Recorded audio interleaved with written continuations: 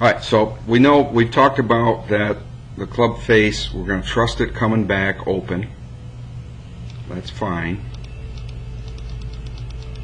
It's a little blurry, but that's not the issue. So don't worry about that. You had a little concern about that it's too open. That's why you couldn't close it.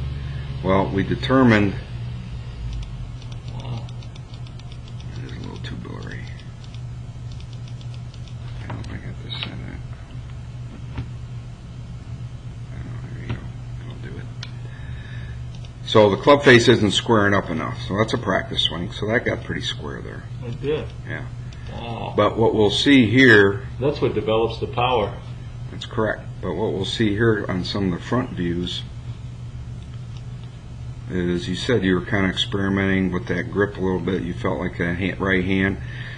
I'm not crazy about that right forefinger being down the shaft like that. Oh, Okay, I'd like you to wrap that around there.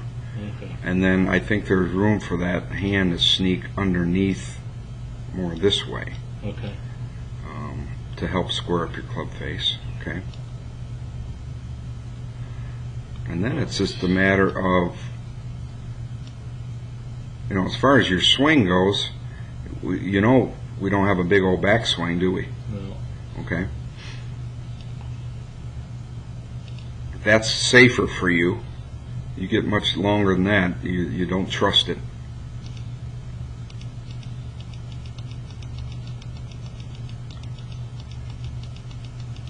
That's not a bad move. But let's go back to this one on the left, because I want to talk about your posture here a little bit. Here's the thing that you got to be careful of, because you're tall. First thing that tall guys do in their world of golf is they know they're tall. The ball's further away. They get a little overbending in the knees. Mm-hmm. Okay? So, and then sometimes we get a little bit reaching for the ball too.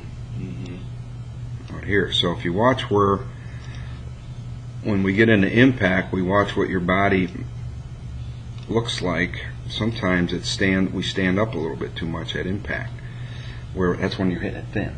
Oh, okay. And the other reason you're hitting it thin, I'm talking about mostly when the ball's on the ground. Sure. Okay. When that ball's on the ground, in fact, let's go to that shot here. When that ball's on the ground,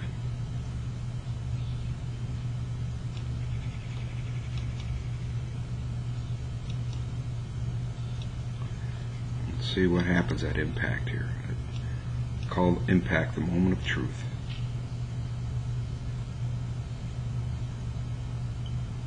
See how much higher your head gets sometimes? Oh, yeah. Okay. An inch or two. Yeah. And that can make a difference. Okay. Now, so here's what I'm going to encourage you to do with this setup is get yourself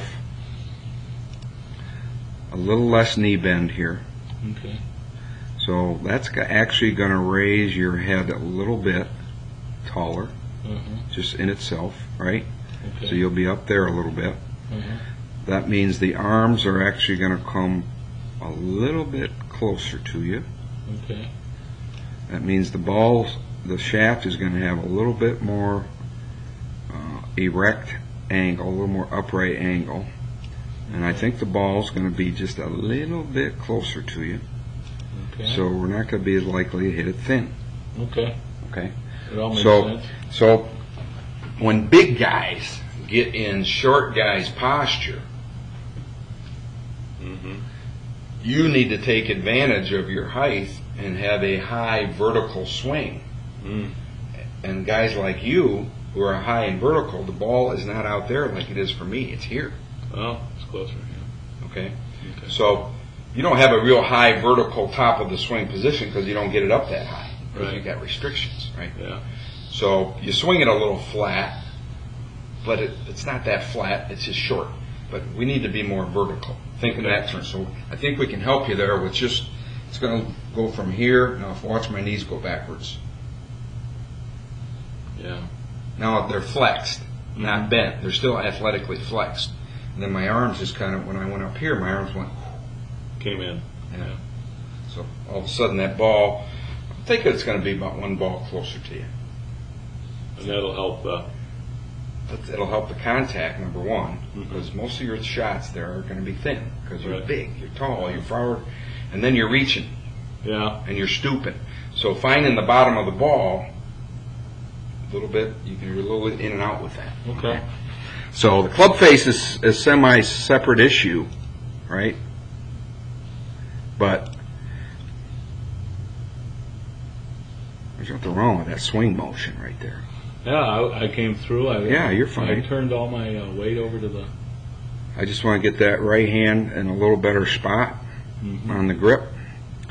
And as you'll see, not have you overbent with the knees. It's just almost constant with tall guys. And it's just, even though you got that one up in the air, it's a little thin. The last one you hit was your best contact.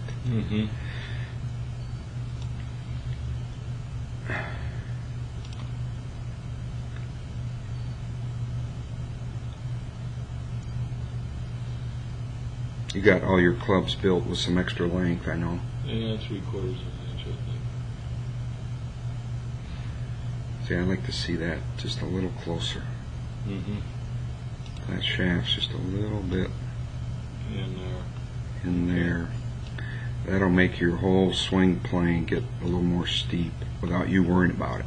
Right.